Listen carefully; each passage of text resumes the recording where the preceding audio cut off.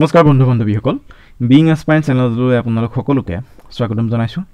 আজি আমি এই ভিডিঅ'টোত এনচিয়েন্ট ইণ্ডিয়ান হিষ্ট্ৰী 20টা ইম্পৰ্টেন্ট কোৱেশ্চনছৰ ওপৰত আলোচনা কৰিম এটো পাৰ্ট 3 ভিডিঅ' হ'ব ইয়াৰ পূৰ্বতে মই পাৰ্ট 2 লৈকে দুটা ভিডিঅ' আগবঢ়াইছো যদি আপোনালোকে এতিয়ালৈকে চোৱা নাই তেন্তে স্ক্ৰীনৰ সোঁফালে থকা আই বাটনটো ক্লিক কৰি চাই ল'ব পাৰিব নতুবা ডেছক্ৰিপশ্যনত গৈও চাই ল'ব পাৰিব যদিহে আপোনালোকে অসম চৰকাৰৰ অধীনৰ যিকোনো পৰীক্ষাৰ বাবে প্ৰিপাৰেচন চলাই আছে তেনেহ'লে আসাম জিকে আসাম হিষ্ট্ৰী আসাম বুৰঞ্জী আদি প্ৰায় 600ৰ অধিক কোৱেশ্চন সামৰি ভিডিঅ' বনাই তাৰ প্লেলিষ্টটো ডেছক্ৰিপশ্যনত দিয়া আছে আপোনালোকে ডেছক্ৰিপশ্যনত গ'লে সেই সমূহ ভিডিঅ'ৰ প্লেলিষ্ট পাব তাত গৈ সেই ভিডিঅ'সমূহ আপোনালোকে চাব পাৰিব so let's start the video' First question number 61 আমি part 2 লৈকে 60 টা question discuss কৰিছিলো গতিকে ইয়াত 61 পৰা start হৈছে okay জাটাকাস are the stories of এটো এসা এক্সামত সুধি গৈছে জাটাকা খিনি কিহৰ কাহিনী হয় কি হ'ব শুদ্ধৰটো চাৰিটা অপচন দিছে আপোনালোকে অপচনসমূহ চাই যাওক মই অপচনসমূহ পঢ়ি নিদু ইয়াৰে শুদ্ধৰটো কি হ'ব শুদ্ধৰটো হ'ব option B বুদ্ধস প্ৰিভিয়াস life okay জাটাকাস are the stories of Buddha's previous life বুদ্ধৰ জন্মৰ আগৰ যিখিনি কাহিনী আছিল বুদ্ধিজিমৰ লগত জড়িত সেইখিনি জাটাকা বুলি কোৱা হয় জাটাকা is a type of literature from India also known as the Jatakas বা Jataka tales okay they contain the stories of previous lives of Gautam Buddha and this includes Buddha in both animal and human forms okay explanation দিয়া আছে আপোনালোকে দৰকাৰ হ'লে screenshot মাৰি ল'ব পাৰিব next question to লাইছো question number 62 The first Buddhist council was held at প্ৰথমখন Buddhist council ক'ত অনুষ্ঠিত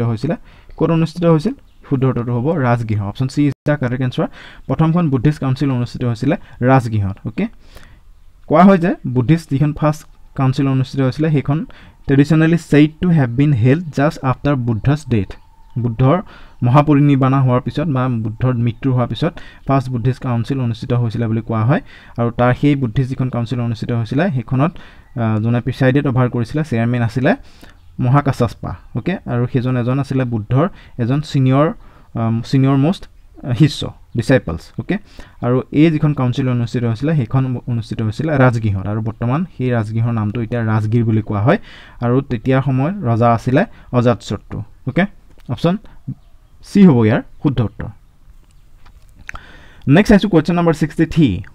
Ashoka was much influenced by Buddhist monk called Ashok এজন বুদ্ধিষ্ট সাধুৰ পৰা খুব প্ৰভাৱিত হৈছিল ইনফ্লুয়েন্স হৈছিল সেই বুদ্ধিষ্ট মংকজন কোন আছিল সেই বুদ্ধিষ্ট মংকজনৰ নাম কি সেইজনৰ নাম হ'ল উপাগুপ্তা অপচন এ হ'ব শুদ্ধ উত্তৰ উপাগুপ্তা okay Ashoka has been particularly influenced by the famous Buddhist monk whose name is Upagupta Due to his influence, Ashoka embraced Buddhism. Okay, Upagupta is also known as the spiritual teacher of Mauryan King Ashoka. Ashokor এজন মানে spiritual teacher বুলিও Upagupta কোৱা হয় আৰু এই Upaguptar পৰাই অশোক খুব বেছি পৰিমাণে মানে খুব হেৰি ইনফ্লুয়েন্স হৈছিল মানে ওকে খুব Ashoka was much influenced from him and his name was কি Upagupta. Option 1 হ'ব এ হ'ব শুদ্ধ উত্তৰটো Next is question number 64 Megasthenes visited India during the period of Megasthenes India la আহিছিল কাৰ ৰাজত্বৰ সময়ত তেওঁ ইণ্ডিয়ালৈ আহিছিল বা কোন কাৰ শাসন কালত তেওঁ ইণ্ডিয়ালৈ আহিছিল কি হ'ব শুদ্ধ উত্তৰটো হ'ব চন্দ্ৰগুপ্ত মৌৰ্যৰ শাসন কালত okay Megasthenes visited India during the reign of Chandragupta Maurya option সি হ'ব শুদ্ধ উত্তৰ ওকে তেওঁ Megasthenes visited India sometimes between 302 BC to 288 BCE okay during the reign of Chandragupta Maurya কিন্তু exact date আৰু কিমান দিন তেওঁ ইণ্ডিয়াত আছিল সেই কথাটো সাৰ্টেন নহয় না হেতু ভালকে সিওৰলি ক'ব নোৱাৰি কিন্তু তেওঁ 302 পৰা 288 BC তত যে চন্দ্ৰগুপ্ত মৌৰ্যৰ ৰাজত্বৰ সময়ত ভাৰতলৈ আহিছিল হেতু জনা যায় কিন্তু exact date his visit to India and the duration of his stay in India are not certain Option C are শুদ্ধ উত্তৰ Next is question number 65 Megasthenes was the ambassador of important question হয় প্ৰায় হতি থাকে Megasthenes কাৰ ৰাজদূত আছিল কাৰ দূত আছিল মানে Megasthenes was the ambassador of Seleucus Nicator তো খুব important প্ৰশ্ন কমন হতি থাকে তেওঁ Seleucus Nicatorৰ এজন দূত আছিল ambassador আছিল okay Megasthenes was the ambassador of Seleucus Nicator and Megasthenes was a Greek ambassador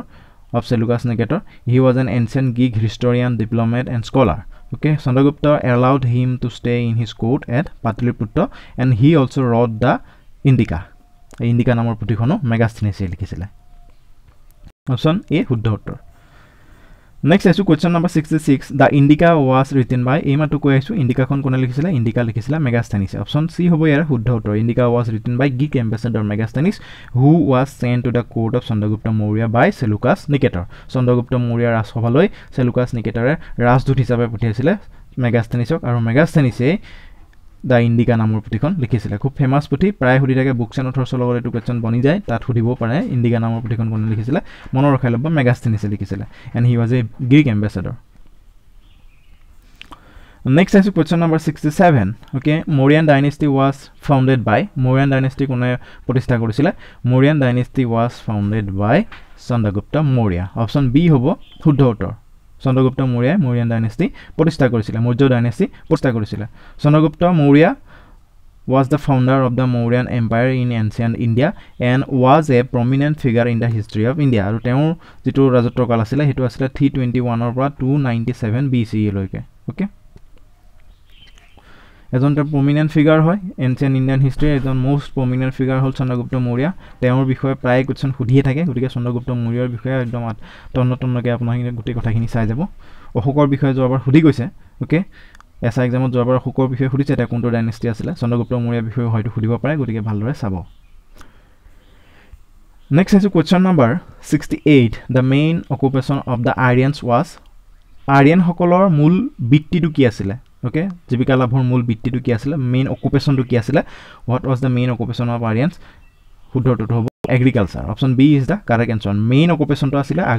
agriculture কৃষি কৰ্ম ওকে অপশন বি শুদ্ধ উত্তৰ agriculture was the main occupation of the people of Aryan agriculture products were wheat rice cotton and oil seeds and beside agriculture people engage themselves in weaving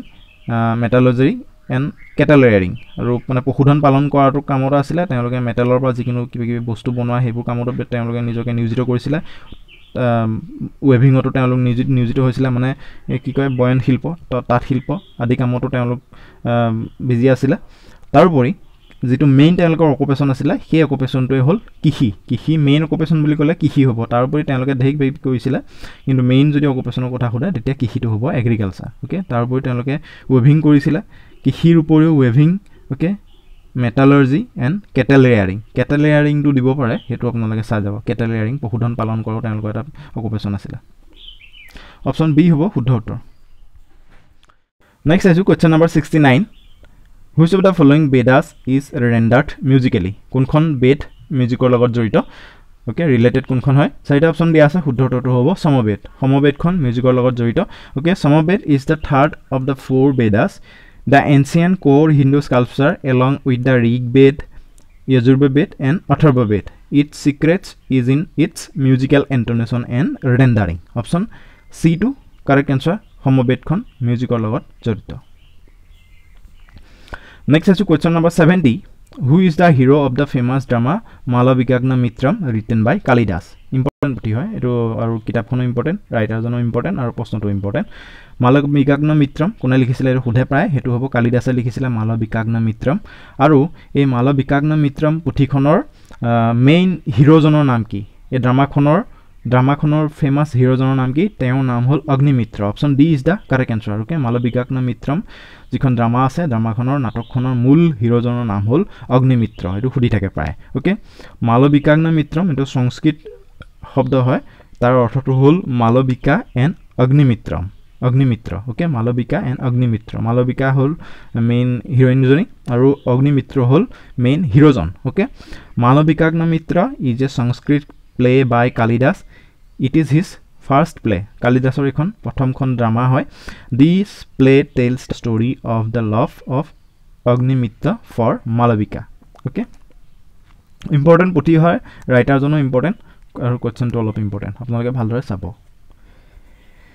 next is question number 71 the Vishnu Purana gives an account of Vishnu Puranot kihor bikhoye poa jay Vishnu Puranot kar bikhoye poa jay tolor option geta bitor konto shuddho hobo Mauryan dynasty bikhoye poa jay Vishnu Puran is medieval text for Hinduism okay it gives an account of Mauryan dynasty option A hobo shuddho uttor next is question number 72 the last Mauryan king was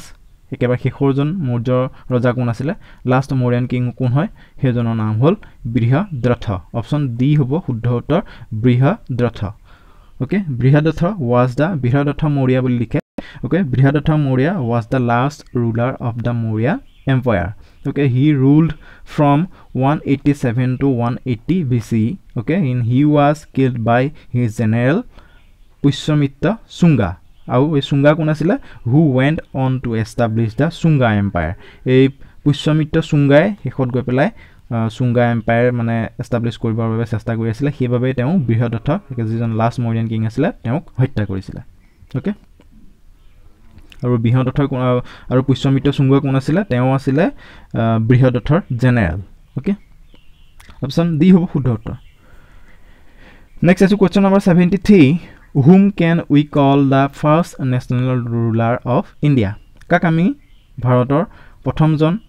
national ruler বুলি ক'ব পাৰোঁ কি হ'ব শুদ্ধ উত্তৰটো চাৰিটা অপচনৰ ভিতৰত শুদ্ধ উত্তৰটো হ'ব চন্দ্ৰগুপ্ত মৌৰ্য অপচন এ হ'ব শুদ্ধ উত্তৰ চন্দ্ৰগুপ্ত মৌৰ্য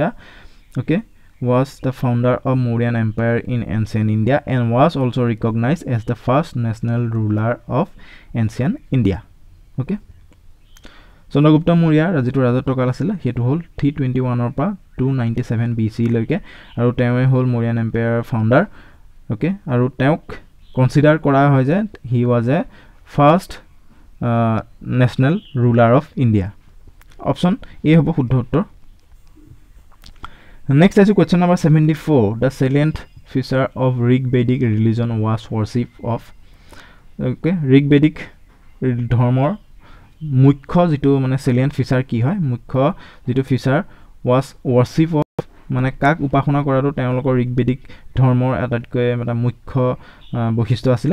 শুদ্ধটো হ'ব কি শুদ্ধটো হ'ব নেচাৰ অপচন এ হ'ব শুদ্ধ উত্তৰ okay da salient feature of Rigvedic religion was worshipping of nature okay option এ হ'ব শুদ্ধ উত্তৰ মুখ্য যেটো মানে এটা ক্যাৰেক্টাৰিষ্টিক বুলি ক'ব পাৰি বা ফিচাৰ বুলি ক'ব পাৰি ঋগবেদিক ৰিলিজনৰ হেতু হ'ল যে তেওঁলোকে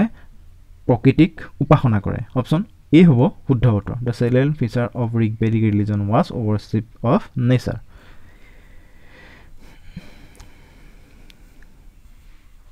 sorry next is question number 75 which of the following animals was not known to the people of Indus Valley civilization তলৰ কোনটো জন্তু Indus Valley people সকলে Indus Valley লোক সকলে পৰিচিত নহয় okay তলৰ কোনটো জন্তু Indus Valley লোকসকলৰ বাবে পৰিচিত নহয় মানে তেওঁলোকে কোনটো জন্তু ব্যৱহাৰ কৰা নাছিল হেৰুৱে হৈছে শুদ্ধ উত্তৰটো হ'ব horse option A is the correct answer horse was not known to the people of Indus Valley civilization okay Indus Valley লোকসকলে ঘোঁৰা ব্যৱহাৰ কৰা নাছিল বাকি goat cow and elephant এখিনি বস্তু তেওঁলোকে এখিনি জন্তু তেওঁলোকে ব্যৱহাৰ কৰিছিল option A হ'ব শুদ্ধ উত্তৰ horse next is question number 76 when Alexander invaded India Taxila was ruled by jetia Alexander Bharat আক্ৰমণ কৰিছিল তেতিয়া Taxila কোনে শাসন কৰি আছিল Taxilat কোনে শাসন কাৰ্য চলাই আছিল শুদ্ধ উত্তৰটো হ'ব কি Ambhi okay option A হ'ব শুদ্ধ উত্তৰ Ambhi okay when Alexander invaded India তেতিয়া Taxila was ruled by Ambhi option A হ'ব শুদ্ধ উত্তৰ next is question number 77 the Harappas had commercial relations with this মানে Harappan সকলৰ কাৰ লগত এটা এটো এন্ড থাকি গৈছে দে Harappans হয় the Harappans had commercial relation with Harappan সকলৰ কাৰ লগত মানে trade relation আছিল বা commercial এটা relation আছিল ব্যৱসায়িক সম্পৰ্ক কাৰ লগত আছিল শুদ্ধটো হ'ব Mesopotamia সকলৰ লগত option C is the correct answer Mesopotamia okay the Indus Valley civilization people had trade relations with Mesopotamia option C হ'ব শুদ্ধ উত্তৰ okay Mesopotamian civilization লোকসকলৰ লগত Indus Valley civilization লোকসকলৰ এটা trade relationship আছিল option C শুদ্ধ উত্তৰ next is question number 78 Mudra Raksha was written by Mudra Raksha পুথিখন কোনে লিখিছিলে এখন লিখিছিলে কোনে বিশাখা দত্ত option B হ'ব ইয়াৰ শুদ্ধ উত্তৰ the Mudra Raksha is a Sanskrit language play by Vishakha Datta that narrates the ascent of the king Chandragupta Maurya to power in India okay option B to শুদ্ধ উত্তৰ প্ৰায় এনেকৈ খুদে বুকছন 18 এটো প্ৰশ্ন এনে ধৰণৰ কোৱেশ্চন বুক ফুদি থাকে Mudra Raksha পুথিখন কোনে লিখিছিলে okay এখন লিখিছিলে বিশাখা দত্তই option B শুদ্ধ উত্তৰ এখন সংস্কৃত ল্যাঙ্গুৱেজৰ প্লে হয় মানে সংস্কৃত ল্যাঙ্গুৱেজৰ এখন ড্ৰামা হয় এইখন যিখন পুথিখন আৰু এইখনৰ বিষয়তে চন্দ্ৰগুপ্ত মৌৰ্যৰ বিষয়ে মানে বৰ্ণনা কৰা আছে Next is question number 79. The Indus civilization is noted for its okay Indus village to civilization আছে এটু কিহৰ বাবে বেছিকৈ মানে পপুলাৰ আছিল বা বেছিকৈ মানে লেখত লবলগীয়া আছিল কিহৰ কাৰণে শুদ্ধটো হ'ব কি Indus civilization is noted for its town planning okay মন কৰিবলগীয়া বিষয় আছিল যে টাউন প্ল্যানিং খুব ভাল আছিল ড্ৰেনেজ সিস্টেম আৰু টাউন প্ল্যানিং খুব ভাল আছিল okay Indus civilization is noted for its town planning okay option C হ'ব ইয়াৰে শুদ্ধ উত্তৰ next is question number 80 and the last question of the video which of the following is not included in Triratna of Jainism okay Jainism আমি তিনটা Triratna আছে বুলি জানো বা three jewels আছে বুলি জানো সেই Triratnar ভিতৰত তলৰ কোনটো নহয় ফুটিছে okay হেতু হবললা আমি তিনটা ৰত্ন যে Triratnaটো জানিব লাগিব কি কি হয় শুদ্ধটো হ'ব অপচন ডি নহয় okay ক্ৰিয়েটৰটো এটা মানে জুৱেলছৰ ভিতৰত নপৰে তিনটা জৈনিজমত তিনটা জুৱেলছ আছে যাক ত্ৰিৰত্ন বুলি কোৱা হয় বা থ্ৰী জুৱেলছ বুলি কোৱা হয় হেগেটা হল সম্যক বিশ্বাস যাৰ মিনিংটো হল ৰাইট ফেইথ ওকে অপচন সি জিৰো দিয়া আছে আকৌ সম্যক জনন যাৰ অৰ্থটো হল ৰাইট নলেজ এন্ড সম্যক আচৰণ যাৰ অৰ্থ হল ৰাইট কন্ডাক্ট শুদ্ধ আচৰণ ওকে সম্যক বিশ্বাস ৰাইট ফেইথ মানে শুদ্ধ বিশ্বাস সম্যক জনন শুদ্ধ জ্ঞান and সম্যক আচৰণ মানে হল শুদ্ধ আচৰণ ওকে এই কিটাই হল Triratna of Jainism বা three jewels of Jainism বাকি ক্ৰিয়েটৰটো একো নহয় হেতু অপচন ডি হেতুৱে শুদ্ধ হ'ব ইয়াৰ ওকে আৰু ভিডিওটো ইমানতে সামৰিছো ইয়াৰ পৰৱৰ্তী পৰ্যায়ত আৰু পিছৰ পাঠসমূহ দিবলৈ চেষ্টা কৰিম যদি আপোনালোকে ভিডিওটো চাই ভাল পাইছে তেন্তে লাইক এটা কৰি দিব আৰু বন্ধু বান্ধৱীৰ মাজত ভিডিওটো শ্বেয়াৰ কৰি দিব আৰু ভিডিওটো শেষলৈকে চোৱাৰ বাবে সকলোকে ধন্যবাদ